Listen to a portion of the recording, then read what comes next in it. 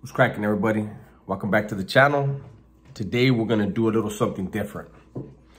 So the other day, 2 days ago, Gil from the American Cholo was on a channel called the California Insider, I believe. California Insider, yes. I wrote a couple things down. Don't ever do this, but it was a great interview. Shout out to Gil. Shout out to the American Cholo channel. If you guys already subscribe to his channel. But I really want you guys to go over and check out that California Insider episode with Gil. I thought it was a great video. Thought it was a great interview. And I'll tell you how I came across it. Somebody got in my comments and they were like, hey, why don't you do a reaction to American Cholo? He was over there on this channel and he sounds like a Trump supporter, this. And when I read the comment, I started laughing and I was like, this guy must be new to the channel because he must not know that I am a conservative. I don't know that Gil is a conservative. I know that I've been knowing Gil through YouTube for several years now, and I've seen his politics evolve. And I applaud that because my change to becoming a conservative while incarcerated is a direct result of what I saw in the California justice system. What I saw, who I saw was incarcerated next to me, who was filling up all the prisons and all the cells. And I have a party in California who swears they're for the minority and for the people and they want to make positive change, and yet they enact the most draconian laws in the nation that get followed up by other states. So I was forced to judge that the liberals by their actions rather than their words, right? But when I saw it, I said, you know what? Let me reach out to Gil.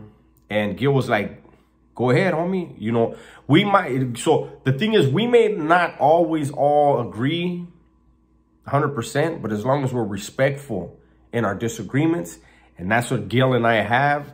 So let me get to it. I'm not going to do a formal reaction. I'm pretty sure that this video is going to be demonetized as it is. And I didn't want to make it a really long video. Who knows? I get into this type of stuff. But there were 3 points that I wanted to talk about. And they're right at the beginning. I didn't see the whole video. But I wanted to talk about these things. So the first one was that the Los Angeles District Attorney is not prosecuting juveniles that are being caught with guns. Now, me personally, you know, it's a double-edged sword for me.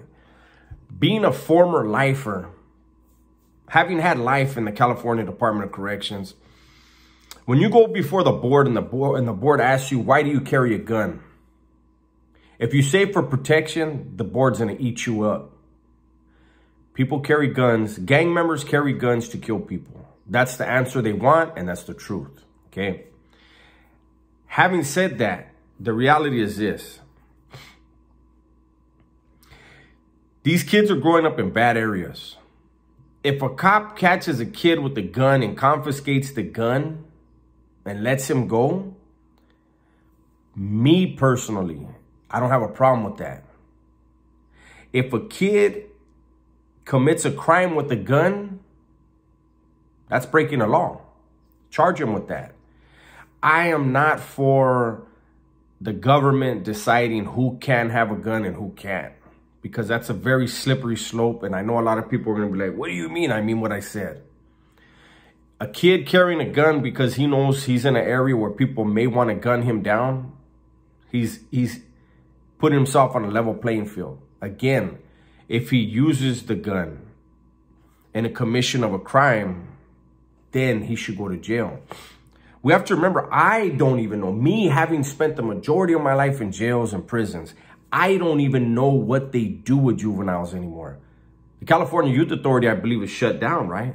So where do they send these kids? I don't know. But if they're going to send them to adult prisons, because I remember they opened up that juvenile thing in Tehachapi what, 10, 15 years ago, I think. That's not a good idea. I'm more for educating than incarcerating. And, you know, the thing about these, you know, I went through the system and I was hit with enhancements. And I feel like those enhancements, me personally, and what I saw during my incarceration, if you kill someone, there's already a life sentence for that. But it's been proven that if you are of a person of color and you kill someone, you will be hit with an enhancement that will stretch that life sentence out way more than if you're not a person of color. And I remember being in court, and I was one of the first murder cases in the state to go all the way to trial for 186.22B. There's A and there's B. I think there's other ones now, but back then there was A and B. A was a 3-year add-on or 3-year sentence. B was, if you get convicted, give an example. I got convicted for 15 to life plus 5 for the gun. So I got 20 to life. The way the enhancement was enacted was I would have to do the entire 15 plus half of any and all enhancements before I could even see the board. But another guy could have 20 to life with me, but didn't get hit with the enhancement and see the board in 7 or 13 years, something like that. I don't know. I wasn't in that category, so I wouldn't know. And I remember my attorney grilling the police officers, the detectives, and asking them about a murder where some skinheads had killed a Mexican because he was Mexican. And the detective said they had the same type of tattoos, dressed the same, all the criteria for a gang enhancement, right? And then my attorney said, so how many of them were charged with a gang enhancement? And he said none. But yet they had prosecuted almost every Mexican, because there's not really a lot of black gangs in Santa Barbara. Pretty much every Mexican that was being prosecuted, they were hitting them with a gang enhancement. So I have issue with enhancements, period. I think that there are already laws on the books. And when we start adding enhancement, it's adding punishment on top of a punishment. It just doesn't make sense to me. So again, the original question having to do with why is the DA letting minors or letting juveniles off when they're caught with a weapon? I personally don't have a problem with it. Like I said, if they get caught committing a crime and people say, well, that's a crime. Yeah, it is a crime to carry a gun, but I think it's a foolish law. You know, you have states like in Arizona where, you know, people get to carry everywhere they go. They don't have the amount of violence that we have, right? So I think it's because when you know, well, hold up, he probably strapped up, it would make people think twice. So there's that. Now, the second one that jumped out to me was they had spoke about crime and gang activity in LA going through the roof, right? It's true, right? It's true that crime and gang activity is going up, but it's going up everywhere. And I give you an example when Gil said it was about 18 months ago that he started noticing a difference. Well, we got a new president around that time who immediately began creating a situation for inflation to rise, gas prices to rise, cost of living to rise. And throughout the history of this country, when you have inflation rising the way that it did, when you have the cost of living rising the way it did, gangs and crime will go up. It always does in those situations. I don't think that the crime had to do with, let me put it like this. Gil touched on it. Gil mentioned the BLM movement. But it wasn't just the BLM movement. We have to be honest with ourselves.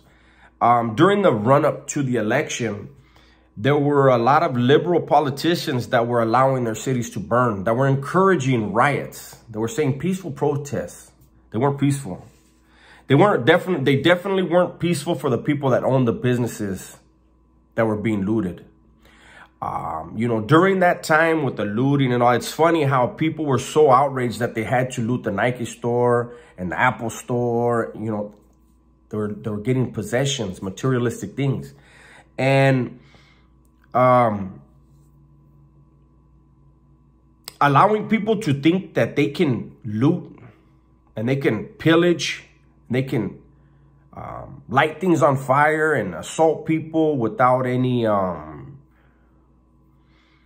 repercussions or incarceration, that was a problem, you know. And so when we have all these smash and grabs now, and now don't get me wrong, there is a law that's in California where if it's a certain amount, you know, it's a weird law that shouldn't have never been enacted, especially when you have these mom and pop places that can't survive their places being robbed like that.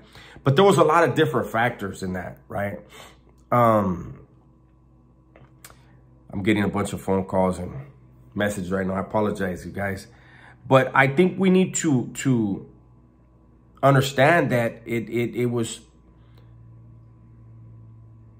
an agenda that was encouraged by a political party in order to make a sitting president look bad, that allowed for a lot of this stuff to start, and it's biting them in the butt now.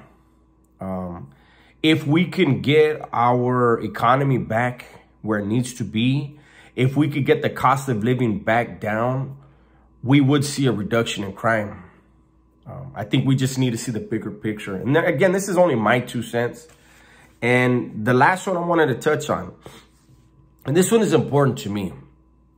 And this one, the host of the show brought up the fact that it costs over $100,000 per year to house an inmate in California. Well, that's a regular inmate. If you take into account an inmate that has psychiatric services as part of his incarceration, is on medication, then it can go up to a whole lot more. Minimum $140,000 a year for those guys. My question is this: why doesn't an outside entity audit the California Department of Corrections? It costs $100,000 or over $100,000 a year to house an inmate in California. Look at the other states. Look at the states in the Southwest near California. How much does it cost to house those inmates, and why is there such a big difference? Well, California is very political. California has as its most powerful union in our state the CCPOA, which is the prison guards union, the most powerful. We have politicians in the capital of this state who are going to do whatever the CDC wants. They are more concerned with being reelected in their position of power than what is going on in their own backyard, their own districts. And that's a reality. I sat in prison for over 24 years. It was very rare to see a new handball, a new basketball, a new football, nets on the basketball court, new baseball gloves. And mostly all that stuff is paid for by the inmate canteen. Where is the money going? A lot of time during those 24 years, we were on lockdown. We were in our cell. What were they spending the money on? When is California going to be held accountable as far as the Department of Corrections and where that money goes? I think that our education budget needs to be a whole lot higher. I think that The correctional officers' pay should be lowered. I think California should come more in line with the other states around us, what it costs to house the inmates there and what the COs get paid there. I think it's very, very irresponsible for the politicians in this state to turn a blind eye to the billions and billions and billions and billions of dollars being spent in our California Department of Corrections. I never call it the Department of Corrections, California Department of Corrections and Rehabilitation, because that's not what I entered. I entered the CDC.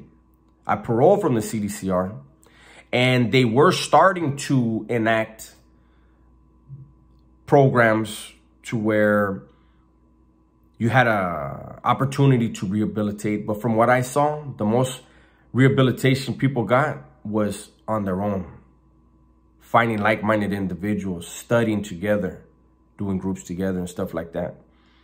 I will tell you also that I was aware of, you know, they spent so much money to build a certain shop, right?